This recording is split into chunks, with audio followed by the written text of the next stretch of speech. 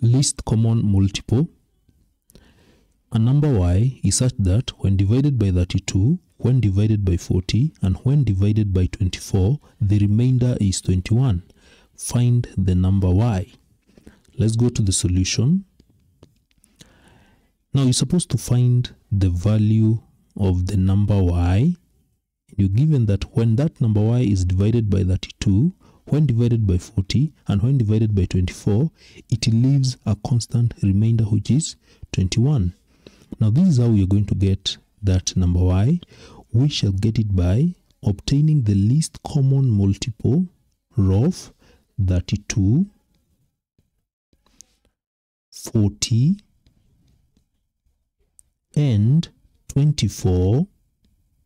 Once we get the least common multiple of those numbers, we add 21. So we get the LCM of 32, 40, 24. When you get that answer, we add 21. That is how we are going to find that number y. So very first, we find the least common multiple of these numbers. So let us find the least common multiple of these numbers.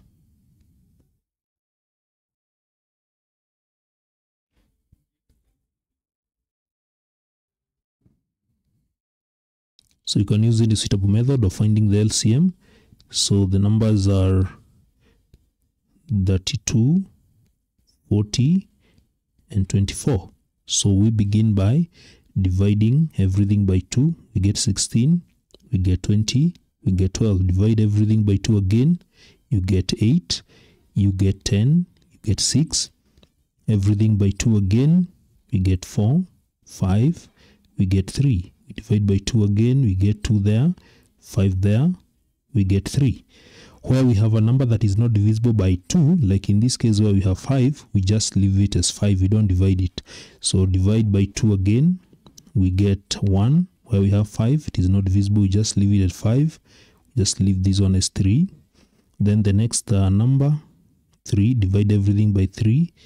Where it is not divisible, we are leaving the number like that. So this one is 5. 3 divided by 3 is 1. We divide everything by 5 again. We get 1, we get 1, we get 1 there. So this is how we get the LCM until we get everything here to be 1. Now therefore the LCM will be given by 2 raised to the power 5. As you can see here, 2 raised to the power 5 multiplied by 3 multiplied by 5. And when you work out this, you will get the LCM being 480. Now after getting the LCM, now to get number y, that number y you get 480, add the remainder, and this one will give 501.